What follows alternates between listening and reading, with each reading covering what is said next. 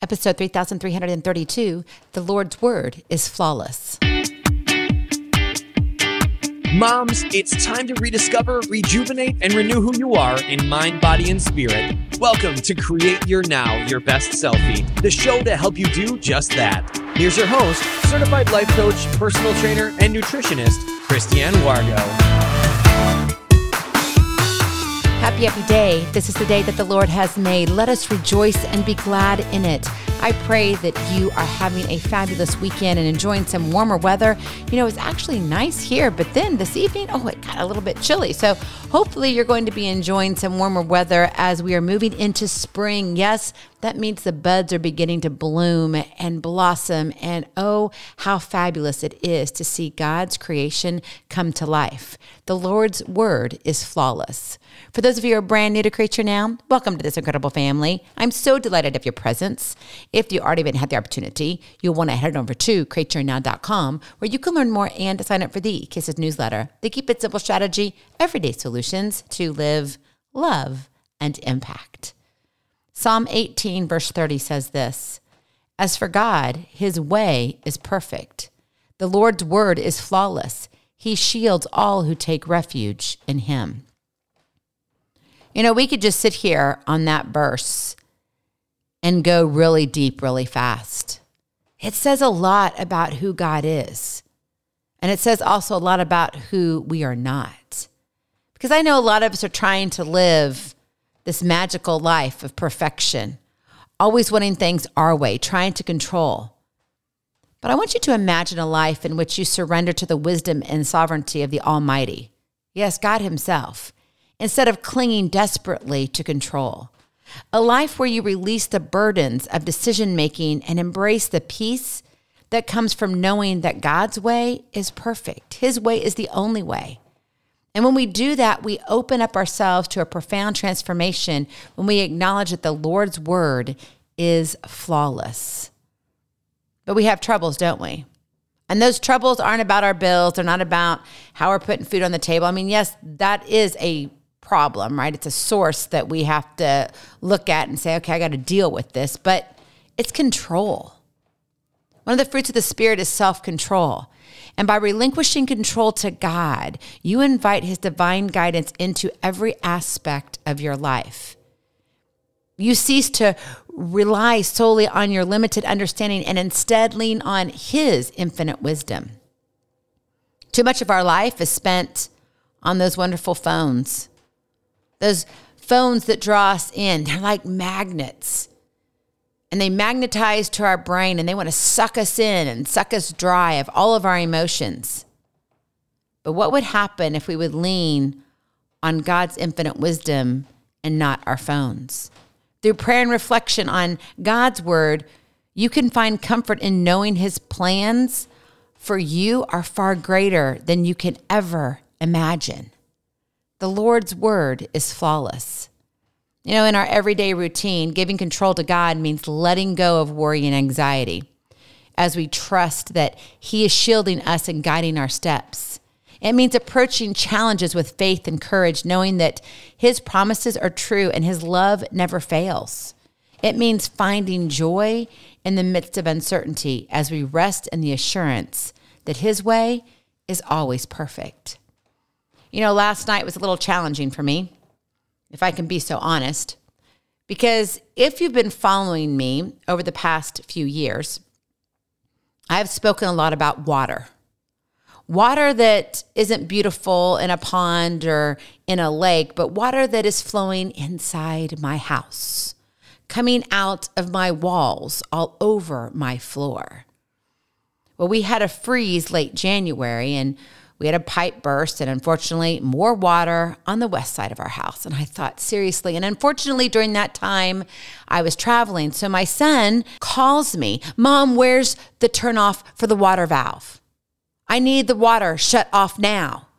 I mean, panic. He is all in it. And this boy is graduating with 3 bachelor's degrees in less than a month and a blink. Like seriously, it is just around the corner.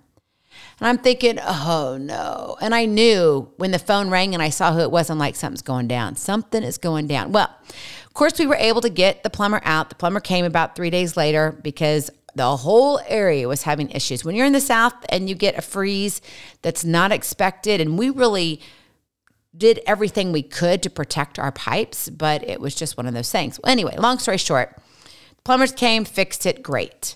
A couple weeks ago, I noticed, wow, it still looks wet there where they repaired it.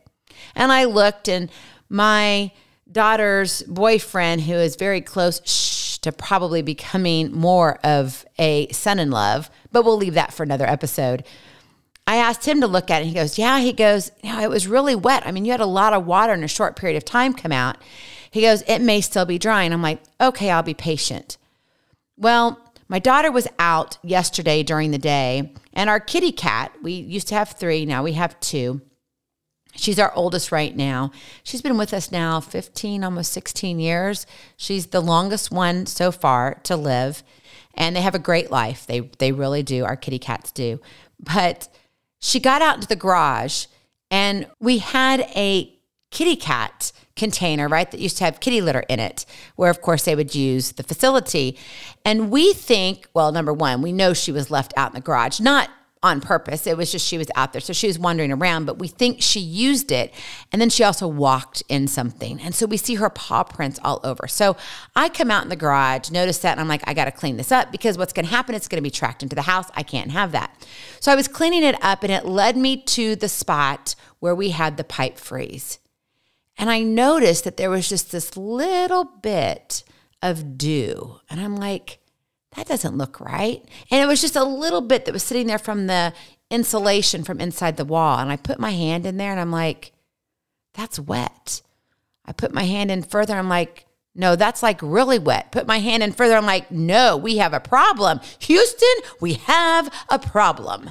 And yes, sure enough, the pipe that was fixed was still leaking. Now, mind you, this was the end of January, and where are we? Yes, we're at the beginning of March, almost mid-March. So at this time, unfortunately, it was getting close to 9 o'clock. I'm like, no one's going to be there. It's not an emergency. It wasn't like the water was flowing everywhere, and if I needed to, I could turn off the water. So I decided that I would wake up early and call them first thing in the morning. And so that's what I did. So actually, that was Friday night. So then this was yesterday morning. I get up and I call our plumber. And I said, you guys came out and fixed the pipe, but it's still leaking. And they said, oh, okay, well, it's covered under warranty. We'll be out. Are you available this afternoon? I said, oh, yes, thank you. Now, what I'm not telling you is what happened between when I went to bed late Friday night and I got up Saturday morning to make that phone call. I was a restless woman. I did not sleep well at all. Now, yes, I went to bed a little bit later than normal. It was after 12:30. I was working on some of our TV episodes that are up and coming because we were going to record Saturday afternoon. And as I was preparing for that, obviously, my night got longer. And so I went to bed and I just laid there. No matter what I did, I turned on the TV, that didn't help. I read a book, that didn't help. I turned on something on my tablet, that didn't work. I emptied out my mailbox, that didn't work. I turned to another station, that didn't work. I turned on Christian music, and I'm like, come on, Lord, just sing me to sleep, please. Literally, 2 to 2.5 hours later of tossing and turning, I'm like, Lord, why? Why am I in this mess again? Do you not know I'm done with water? Like water, I love it, but it needs to be outside my home, not inside my home. Lord, why am I in this situation? We're about ready to have contractors come in and take care of the craziness that happened before, and now I have to deal with this all over again? This is going to put me in a 4 padded wall room. I cannot take much more. And I just began to breathe for a moment, and I'm like, Lord, why? And I was honest. I was like, why? I'm done with this. And I probably actually said, this is a little unfair.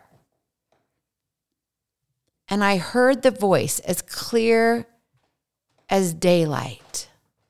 Who controls the flow of water? I do. And I thought, okay, that's one way to put me in my corner. That's one way to say that I've lost control because I got to surrender. I've got to surrender that control to God because it wasn't working. 2.5 hours later, I'm still tossing and turning, wondering what's going to happen. Oh, yes, I am worrying. I'm not even concerned. I am to the full-on anxiety, worrying, going, oh, my goodness, what if this happens? Then we've got to do this. And then what? I mean, my mind was all over the place. Surrender control to God is not a sign of weakness, but a testament to our faith in his flawless plan for our lives. God controls the flow of water. So when I woke up Saturday morning, yesterday, I made that phone call and they said, are you available this afternoon between 12 and 5? Like literally, I paused. Like I stopped breathing. I was like, Lord, you did this. And I just know he was looking down, winking at me going, I got you, girl. You did not need to lose sleep. Because I control the flow of water. My friend, what is out of control in your life? What do you need to let go of? What do you need to give him? Yeah, it's not fun having water in your house. It's not fun dealing with a bank account that doesn't seem to add up. It's not fun wondering what you're going to do with your job because you've been put on alert that there may be layoffs. It's not fun having to deal with a spouse that doesn't seem to want to get on the